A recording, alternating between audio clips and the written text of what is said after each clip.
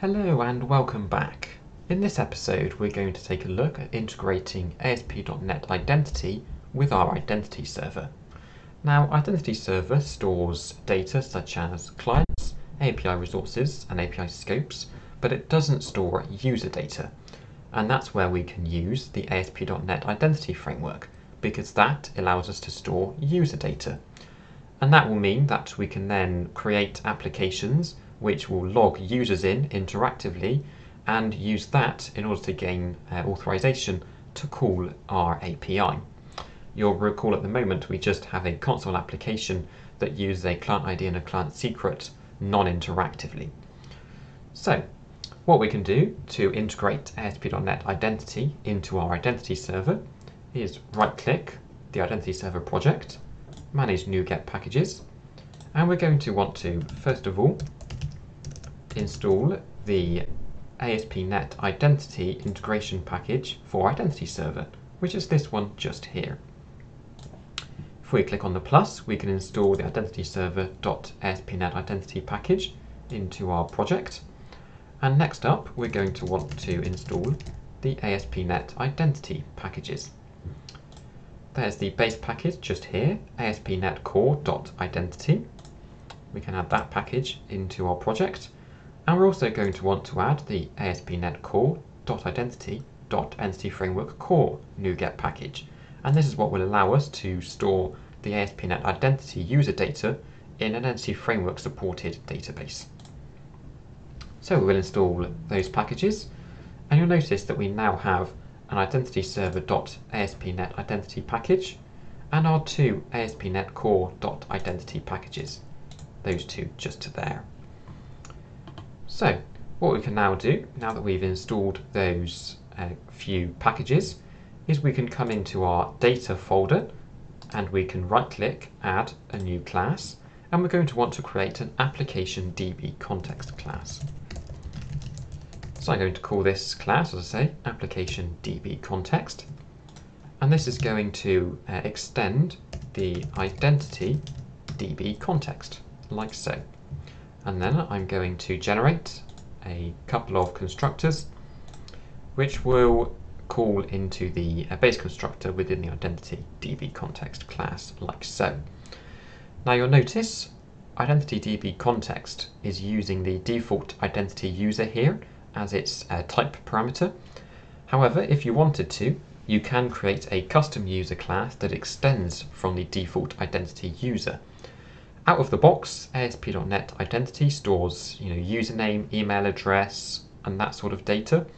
However, if you had custom data that you wanted to store for each user, then you could create a custom user entity and you could extend the identity user, and then you would register it here in identity DB context, passing in that custom user type as a type parameter. However, as I say, we're just using the default identity user, so we don't need to specify any custom types on that identity DB context. So now that we've created that DB context, we can add a migration for it. So what we can do just before that migration is come into the startup class, and we can say services.addDBContext, like so. This is going to be our application DB context that we just created. And we already have this configured DB context local function, so we can simply refer to that. And that will essentially configure the ASP.NET Identity context to use the database referred to by default connection. And it will also specify that our migrations are being stored in this assembly, this project, essentially. If you wanted to, you could store the user data in a separate database to the Identity Server data. However, I will keep them all in the same database for ease and simplicity. So what we can now do with this services.addDB context, if we come into a new terminal and cd into our Identity Server project, we can now run .NET EF migrations add initial ASP.NET Identity application DB migration. That is the name that I've chosen, but you can choose any name that suits your requirements. We specify the context, application DB context, and that's because we now have 3 database contexts, we have the two IdentityServer DB contexts and our ASP.NET Identity DB context. And we specify an output directory of data, migrations, ASP.NET Identity. So if we now run this command to add a migration, it will build the IdentityServer project, and we can see that we get an exception because the DB context options passed must be a DB context options of type application DB context. Now this will be thrown when registering multiple DB context types. So if you just had one database context, then this setup will work fine. But in our case, we have multiple database contexts. So if we open back up the application DB context class, and this DB context options should be of type application DB context. As I say, if you just have the one database context in your project, then you can get away without specifying that type explicitly. But because we have those three different database contexts, we need to explicitly specify the type of context on the DB context options, which is essentially what this error is telling us. So if we now run that command again, it will rebuild the project. As you can see there, build started, build succeeded, and we have created the migration successfully. If we open up the migrations folder, you can see we have our IdentityServer migrations that we previously created, and we also now have an initial ASP.NET Identity DB migration, like so. So what we can do now that we have all of that configured, is we can finish setting up ASP.NET Identity inside our startup class. So we can close the terminal for now, and inside here we can say services.add controllers with views to set up MVC, and we can then say services.add identity, like so.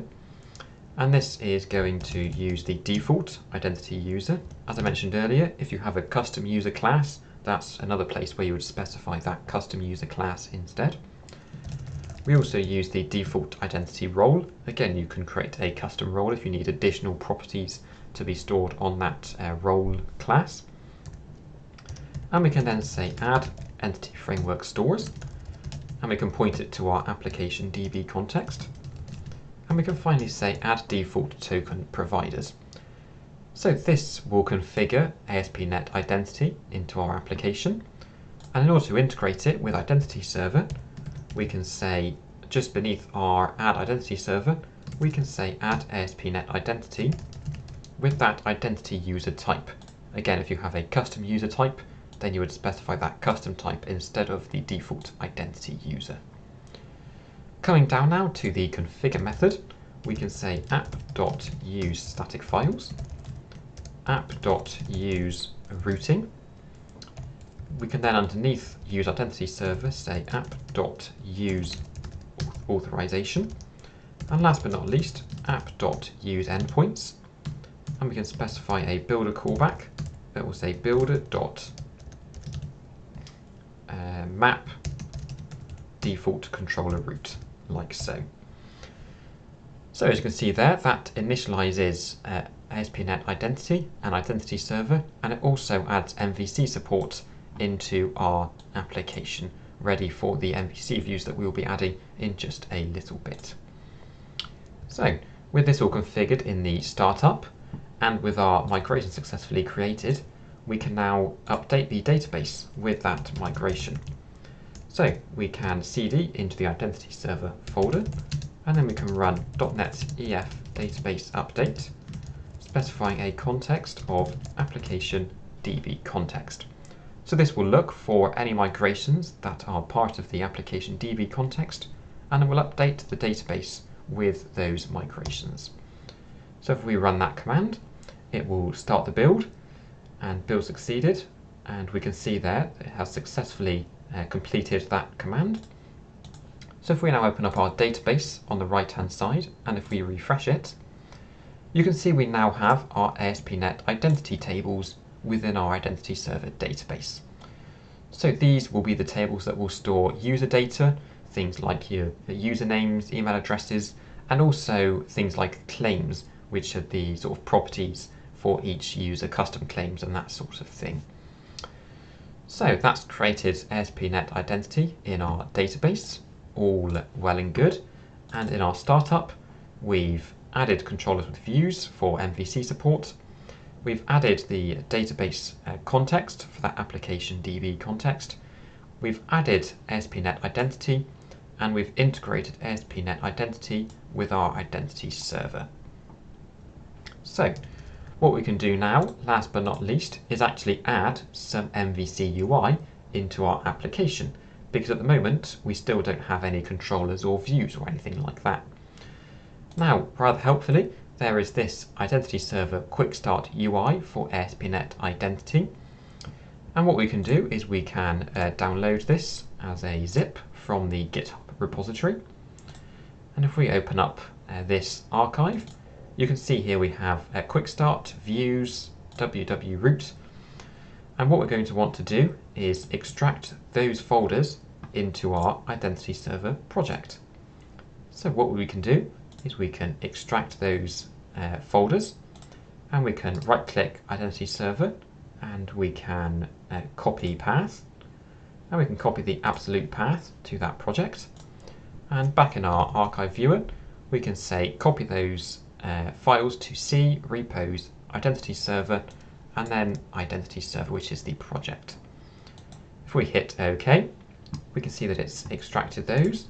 And if we now give that a moment to refresh, we can see we have our quick start folder, views folder, and www-root folder.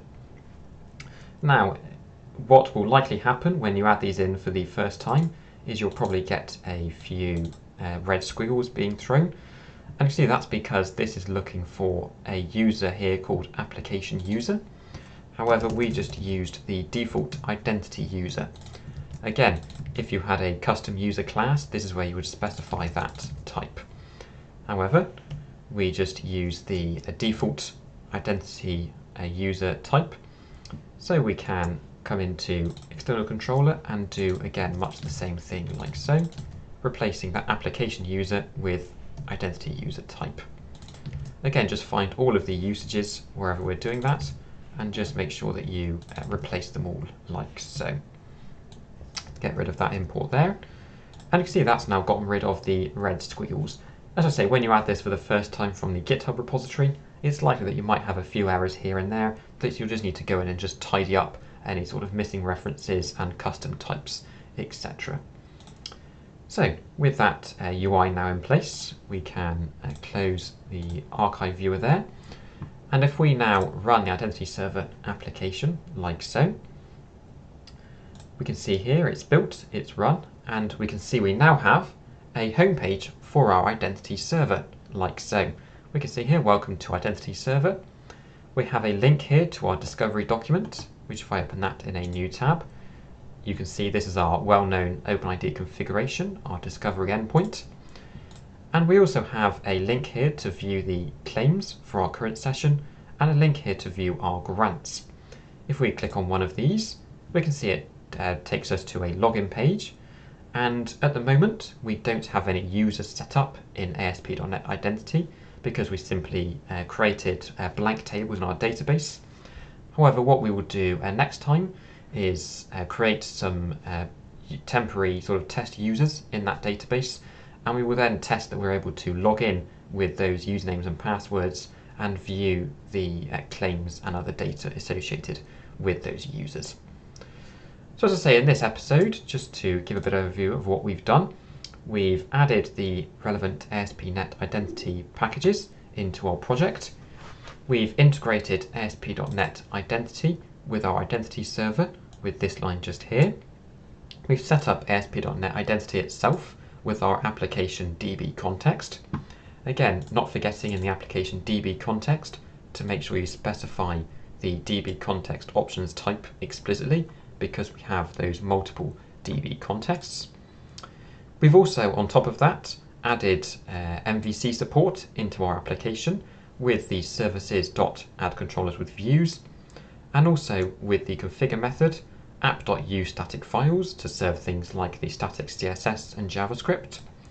app.useRouting to configure routing to the different controller endpoints, app.useAuthorization so that we can use things like the authorize attribute on our controllers, and finally we've mapped the default controller route in our application.use endpoints. So that is how you can go about integrating ASP.NET Identity with IdentityServer, storing all of the data in our previously created database. I hope you found this useful. Thank you very much for watching, and I'll see you next time.